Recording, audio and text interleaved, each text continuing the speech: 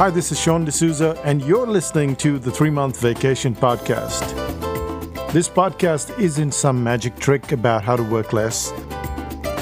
Instead, it's about how to really enjoy the work that you do and to enjoy your vacation time.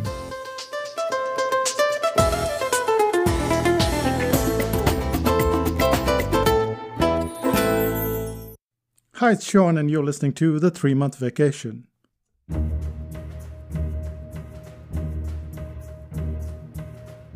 Here's a little puzzle. If you take an hour to write an 800-word article, how long would it take to write 800 words for a book? 1 hour, right? After all, 800 words is 800 words, and why would it matter if the words are for a book or an article?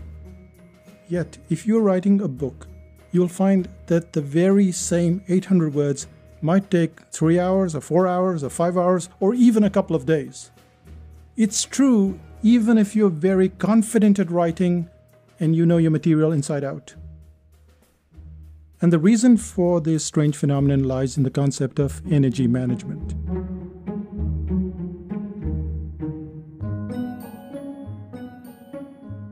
When you sit down and you're writing 800 words for a book, your brain is going back and forth. It's going back and forth about how the whole piece sits in the document. The words are not this standalone unit. They have to fit in with the information that came before. It has to fit in with what is to follow. And therefore, the simple act of changing the medium makes a massive difference to your speed and to your efficiency. And of course, to your energy.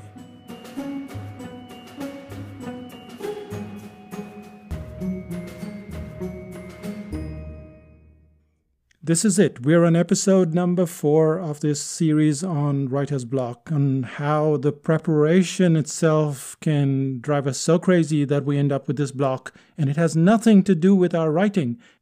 We started out with the preparation, the outline, the notes, all of that stuff that needed to go right at the start that many of us think, oh, let's avoid this. It's not so critical. We know our stuff.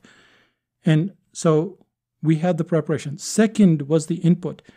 And in input, we looked at our own subject matter, which is our own industry. We looked at cross industries. We looked at different media. We looked also at styles, different styles. And finally, in input, we had discussion and feedback, without which we were just being secretive for something that was going to be public anyway. This takes us to energy.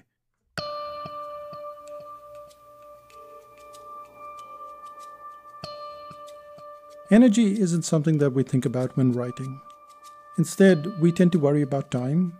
We tend to worry about how much time we have to do some assignment, some book, some article. However, we tend to run out of energy long before we run out of time. We get stuck. We can't get out of our predicament, and then we tend to believe that we are bad writers. We believe that others are more talented than us. This concept of talent is a perception. It's not a reality. And the reason for this is we can't sit and watch how writers, good writers, use their energy. Let's assume that you like the psychotactics articles and you like the psychotactics podcast. So let's look at the podcast itself. How do we go through the process of creating the podcast? First, I have to think up the topic. Then I have to outline the article, I have to write it, I have to edit it, send it to Grammarly, have their grammar check, post it for feedback, discuss it with Renuka or in 5000 BC, record it, edit it, add music. Well, Joe adds the music, Joe uploads it, and finally, Joe cues it as well. But I used to do all of that before. If I miss or slow down on one stage, it's enough to send the whole sequence in disarray.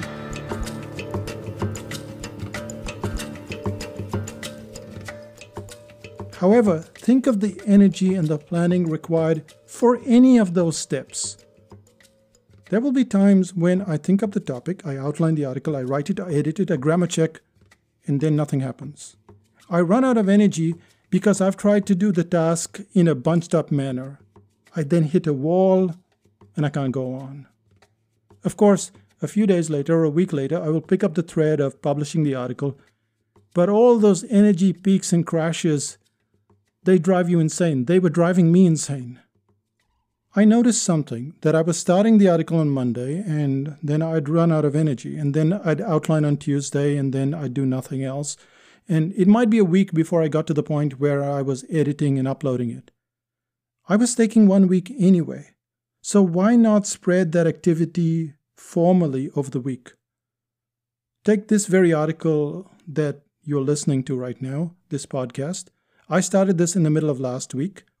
And then it progressed chapter by chapter, section by section, first episode, second episode.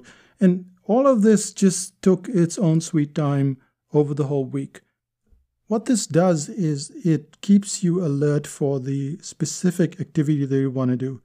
So if you go and say, I'm only going to do the outlining, then you kind of allocate, 15, 20 minutes for the outlining. And okay, I need that much energy and I'm done. And the next time you're approaching something, say you're writing the entire article, or say the first section of the article, or the first and second section, in your head you're allocating that energy, and therefore you're able to do it at one go. But if you try and say, okay, let's do the outline, let's then put the notes in, let's start writing the article, let's get the headline, let's get the first 50 words, now you've got to allocate energy beyond your understanding. And that's when it goes crazy.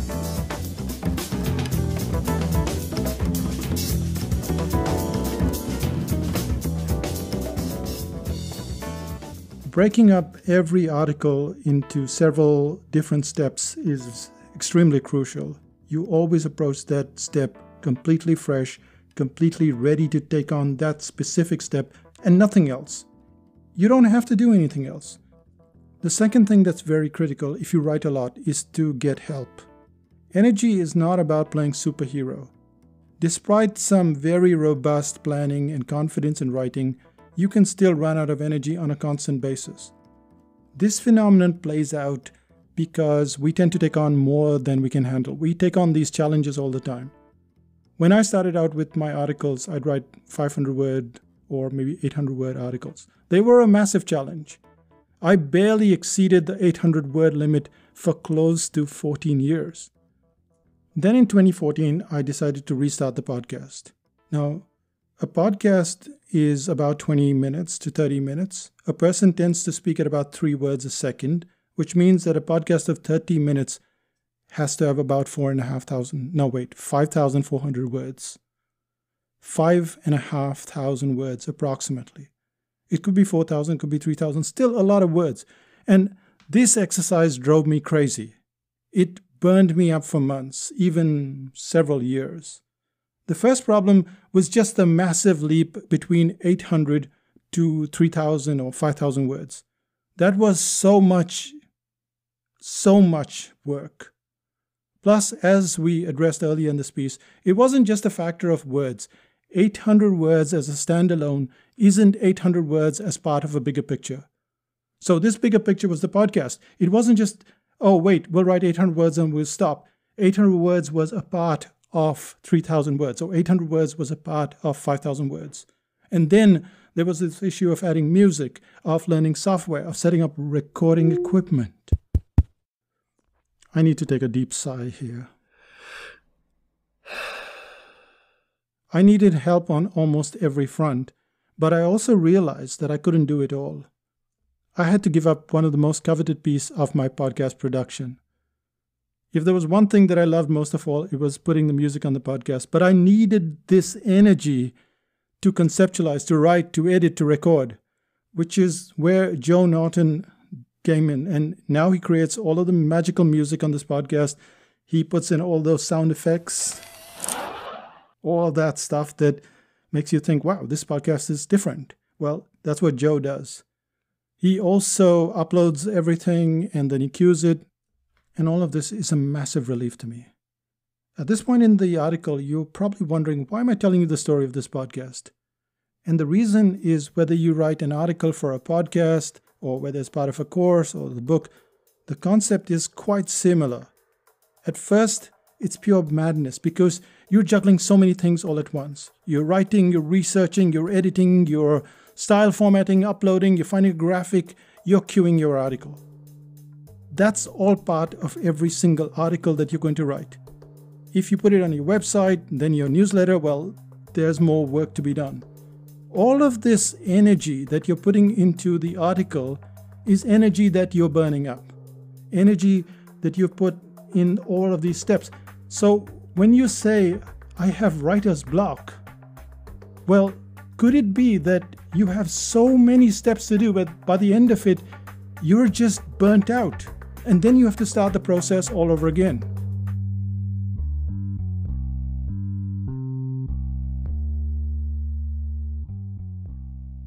When people talk about writer's block, they're only talking about writing, but there are all of these other elements around it, which is publishing and graphics and editing and grammar and whatever else you're doing with it, whether you're putting in a report or a podcast or a book. There's all these other things that you're doing, and they're all taking energy, and they're all sucking up that energy to the point where you're kind of out of energy.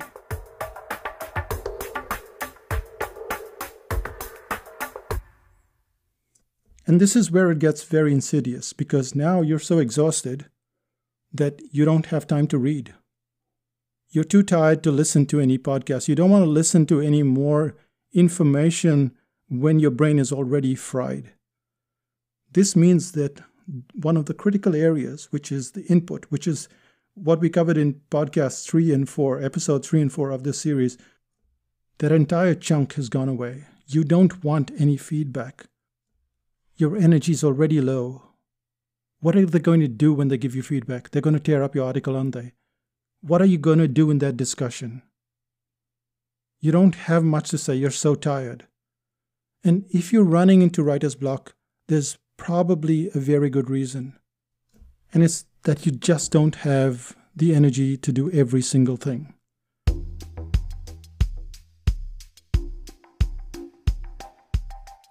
The various steps involved in getting a single article can drain you completely. It's not all about skill or preparation. It's also about managing your energy, and this is why you might want to get some help.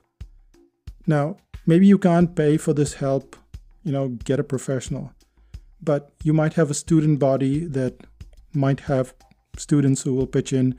A client may want to help. We have clients who have pitched in to help us to publish articles on the blog, to put it on Aweber, to do all that stuff. Clients have pitched in.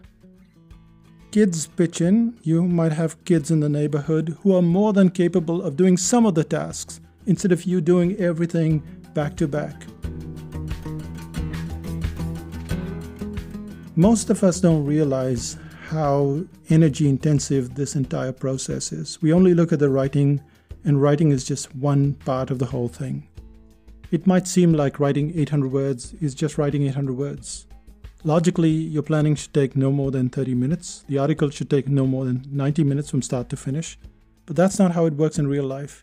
You stagger, you fall, you get stuck. A big chunk of that blame lies with the way that we manage our energy and how we try to do every single step of the activity. Doing it that way is unsustainable. So here's what you need to do instead. Plan your topics in advance. Get your outlines done on another day. Make sure that your research has been stored away ready to use. And then you start to write the article. Edit it later, like on another day, 2 days from now. If you can, give the rest of the work to a friend, to a client, or someone else. The other bits and pieces that involve uploading, putting graphics, formatting the text, things that you can then just give somebody else to do if possible. Outsourcing isn't just about fobbing away the parts that are uninteresting. To me, the music was the most exciting of all. It was more exciting than the narration. However, Joe does a far superior job than I ever did, and he keeps getting better all the time. And as a result, my writing has got better. This is the reason why I'm saying, okay, we're here in October and I'm planning and have a lot of the stuff ready to the end of March. I didn't have that energy. I couldn't have that energy if I tried to do it all myself. And this is the whole point. The point is that you cannot do it all by yourself. There is no such thing as a solo venture. You have to somehow find a way to give some of the work away, even if you love it most of all. And this brings us to the end of this episode and to the end of this series. Let's summarize what we've covered in this series.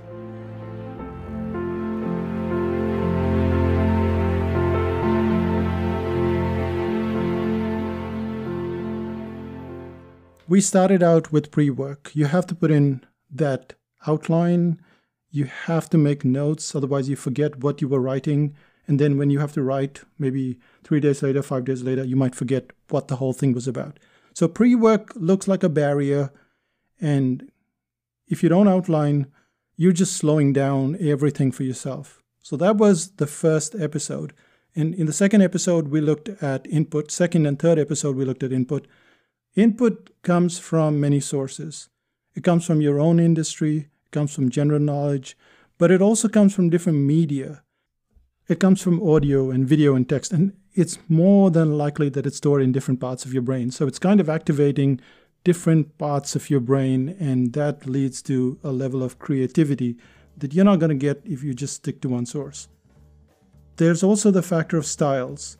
And you want to listen to 4 or 5 podcasts, read 4 or 5 newsletters, and kind of less is more. That applies in most things in life, and I can assure you it applies here as well.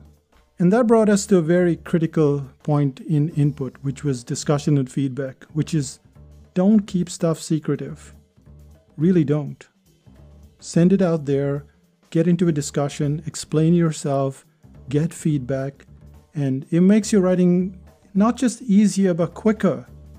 You're not going to get better by sitting by yourself, trying to figure out everything by yourself. It's just like digging a hole and making that hole deeper and deeper. You might have succeeded before, but try this. And this takes us to the last part, which is energy.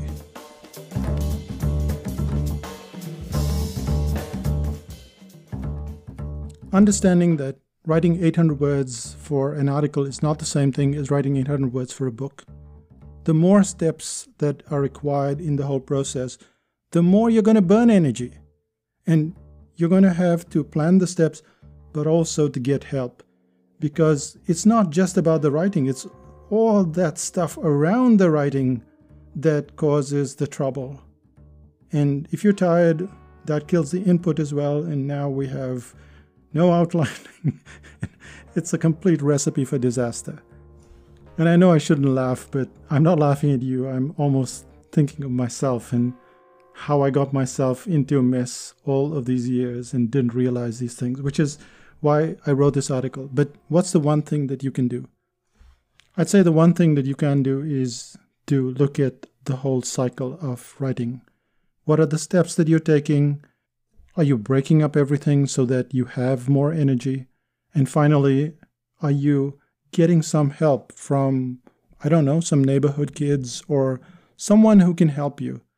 Because that is going to free up time, and when you have more free time, you're able to put better work out, you're able to read more, learn more, discuss more, and more importantly, have the energy to take feedback.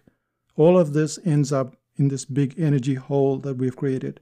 And if we don't manage that hole, then we can never be writers. It's not about writer's block. It's about understanding the process of writing. And that's what we've covered in this episode, in these 4 episodes.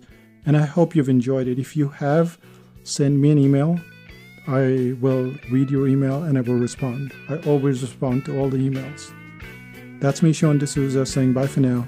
But wait, what's happening in Psychotactics land? About a month ago, we recorded a series called The Psychology of Starting Up. Now you'd wonder, why psychology? Is there not some kind of button that you could press so that you could start up a business? And a lot of it is all in your head. You've probably gone through this already. You're wondering, what should I start up? How should I start up? How do I know what's the right idea to have? What kind of business am I going to run? All of these ideas, all of these thoughts, they bounce around in your brain and you're not able to sort it out. And the obvious solution seems to be when someone says that they will make you rich and they will make you popular and then you can have thousands of great fans and clients. And you buy that product and you get stuck. And that's because the root of everything is our thought. we start off with how do we get to this point, and then how we get to another point. And so it ends up being psychology, or rather it starts with psychology. If you don't get the thinking right, which is what's in your head, but also how to think through the process of starting up a business, of starting up a project, then you struggle. And on this series, we've had people who've had a business, have a business, but also those who've not had a business and are starting on that journey. So that's coming up, the psychology of starting up. It's going to be mid-July, so look out for that. And you'll find that it's the most sane advice that you're going to get, rather than all of this push this button and this happens advice, which doesn't work. You just waste time, you just waste money, you just waste energy.